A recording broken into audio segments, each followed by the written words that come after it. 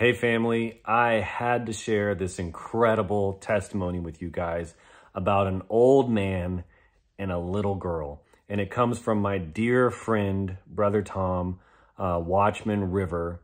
And he shared this on his channel. It made me cry. It lifted up my heart, and just such an incredible testimony glorifying Jesus Christ. So he gave me permission to share this clip with you. And I just want all of you to see this testimony, to hear this testimony. I hope it encourages you to place your faith in Jesus if you haven't yet, or to share the love of Jesus Christ with someone around you, with your neighbor, a friend, a loved one, whoever it is that God puts it on your heart to do so. So without further ado, please enjoy this testimony and praise God with me in another soul coming to salvation. But we'll get to that. I have to read this email. It's incredible. Here goes. It's the story of Dennis and Emily. Tom, my name is Dennis, and I'm 99 years old. Across the street from where I live, 9 years ago, a new couple moved in. Shortly after they moved in, I heard the man shouting, "It's a girl!" And I looked outside to see him attach 2 pink balloons to his mailbox, and then he yelled, "Thank you, Jesus." Over the next 9 years, I have become friends with that family, as neighbors should. I have watched that baby girl grow into a beautiful and bright young lady. Her name is Emily, and one day last week, she came over to sit and talk to me on my front porch, as we do from time to time. She said, "Do you want to meet my friend Tom?" To which I replied, "Sure." She went running off to her house and came back with only her backpack. I wondered who or what Tom might be.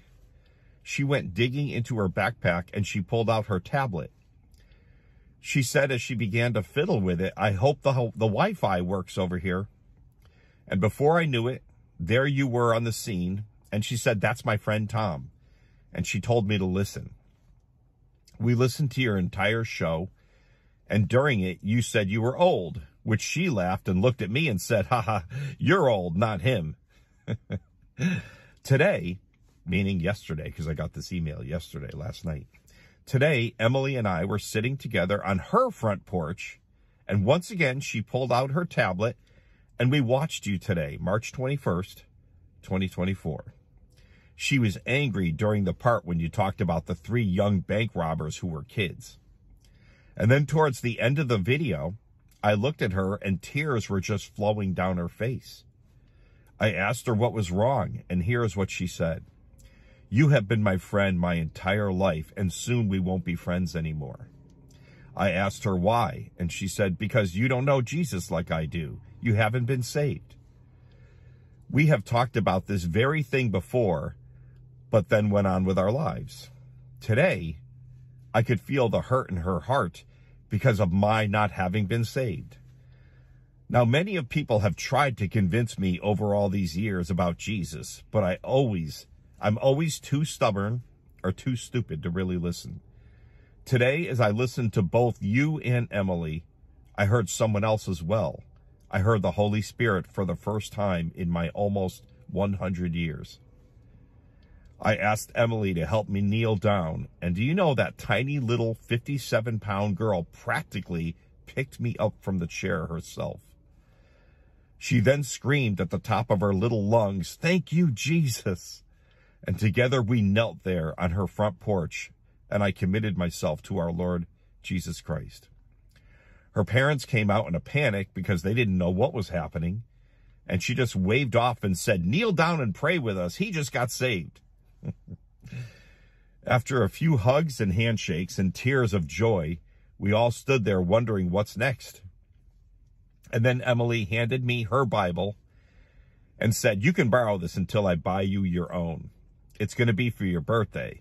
My birthday isn't until April 16th, but she made it clear that today I was a born-again Christian. I want you to realize, Tom, why you do what you do each and every day. I live alone. Well, I lived alone until today, that is. And I have no loving family until today. So please don't stop what you're doing. From 9 to 99, you're reaching people Thanks be to Jesus. Thank you, Dennis. Dennis, oh my goodness. Emily, oh my goodness. That's just blows my mind. That's all Jesus.